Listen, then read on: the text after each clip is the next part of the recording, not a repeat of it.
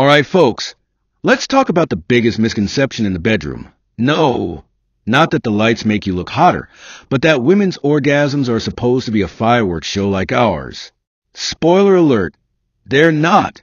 So, apparently, we've all been fed the societal myth that a woman's orgasm should be like mine, a quick sprint to the top of Mount Everest. Newsflash. It's more like a scenic drive to the countryside, with multiple pit stops for tea. Now don't get me wrong, when I climax, I'm like a rocket. I'm talking liftoff, baby. Meanwhile, my partner is out here on her pleasure journey like, do I feel like climaxing today, or should I just explore this lovely plateau? It's kind of funny, though. Women trying to have orgasms like men is like me trying to wear skinny jeans. Sure, I can try, but it's going to look awkward, painful, and probably end in tears. And here's the kicker.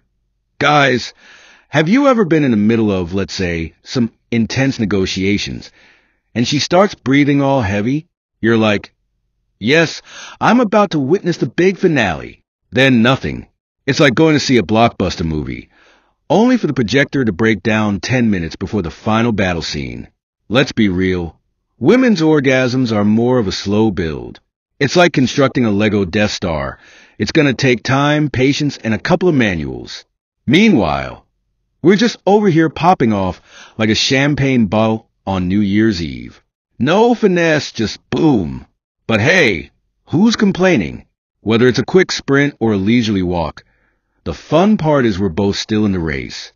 So, fellas, maybe it's time to stop expecting the 100-meter dash and start appreciating the marathon, huh? Alright, that's my time. Remember, whether it's fireworks or a scenic drive, as long as you're enjoying the ride, who cares about the peak, right? Thanks for tuning in. Like, comment, subscribe, and share if you're ready for more awkward truth bombs.